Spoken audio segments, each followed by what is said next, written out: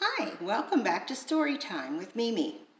Today we're going to talk about pirates, and this is a story that I wrote myself. I'm off to find a treasure map. I have a map, one that will lead me to a chest full of gems and gold.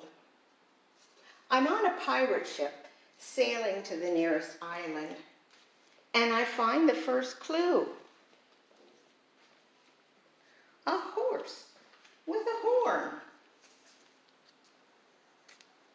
I pass a castle along the way. It has big wooden doors and tall, tall turrets. Then I spy a magic mossy table where pictures are made. I crawl under and through. I pass a table for toddlers to touch. Soft things, twirly wheels, and things that go bang.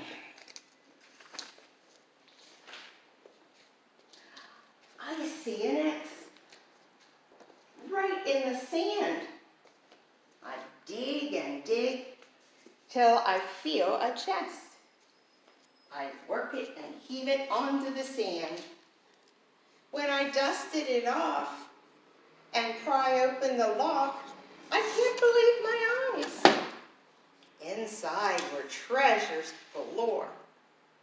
I carry the chest to my old pirate ship. Up the ladder into the bow. And then I smile. My map is a good one that led me to the spot where gold and silver was waiting there. Tomorrow, I'll sail to another island somewhere where mermaids and unicorns are happy and free, and dragons and pirates like me are friends.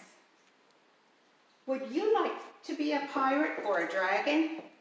Maybe a mermaid swimming deep in the sea. It's easy to pretend. Just come to plant it and play. And bring a friend. Thank you. The end.